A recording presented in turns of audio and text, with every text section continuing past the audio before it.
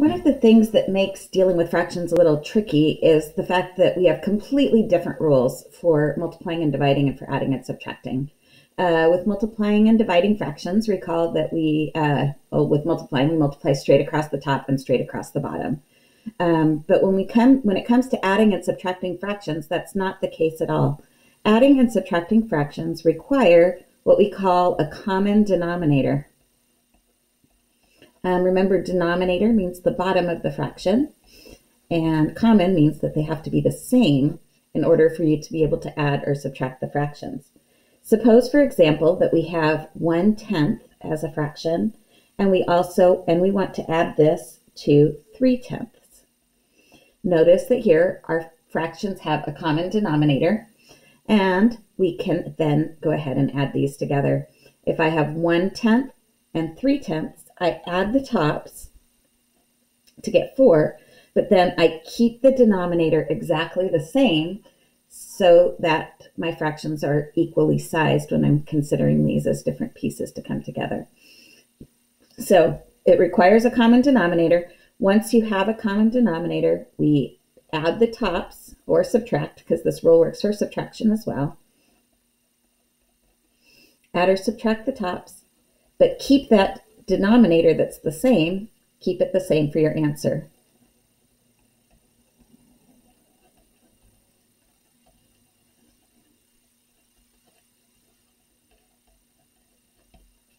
Okay, in this case, notice that we ended up with an answer of 4/10. Please always take a time and check to see if your fractions can be reduced. In this case, 2 goes into both the top and the bottom. So I can divide the numerator and denominator by 2 and come up with my simplified solution to the addition problem of 2/5. So as long as the bottoms are the same, pretty straightforward. Now let's see what happens if we have different denominators. Suppose that we're looking at a problem like 3/8 plus 5/12.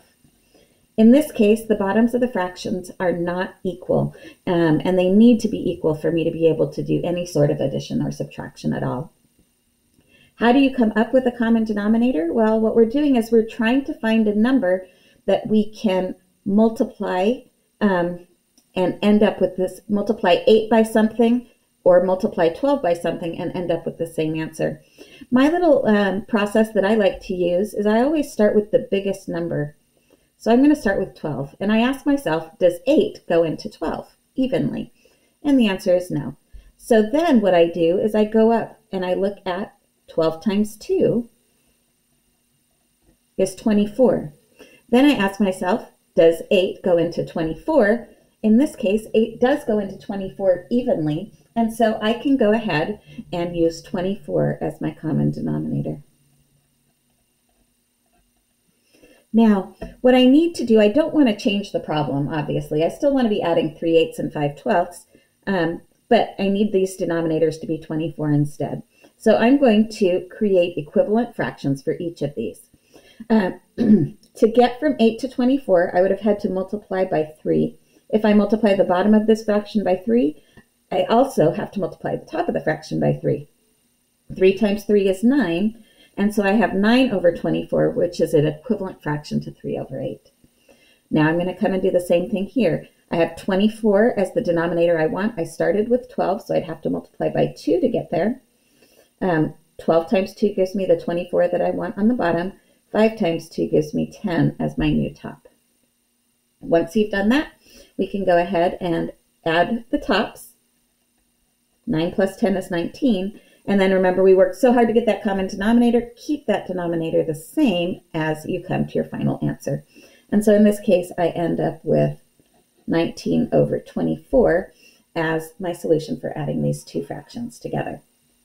19 is a prime number. There's nothing in there that will also go into 24, so I can stop.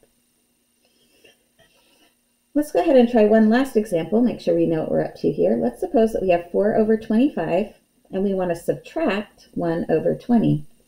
Again, adding and subtracting fractions require a common denominator. We do not have that. So what do? Let's figure out what a common denominator might be. You want to think of something that 25 will go into evenly and that also 20 will go into evenly. I'm going to go ahead and use the same process I used before. Start with the largest number, which is 25. 20 does not go in evenly into 25, so let's look at the next multiple of 25. 25 times 2 gives me 50. 20 does not go into 50 evenly, right? That goes in 2.5 times, so not good enough. Then I go back to 25. Instead of 25 times 2, I'm going to try 25 times 3 is 75. And I ask, does 20 go into 75 evenly? Not yet. So 25 times 4 gives me 100. Does 25 go into 100 evenly? It does, and I found what I can use for my common denominator.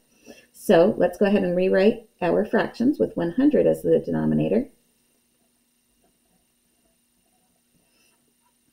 Okay, for the first fraction, I had 25. To get to 100, I would have had to times by 4, so I need to times my numerator by 4 as well. 4 times 4 gives me 16 as my new equivalent numerator.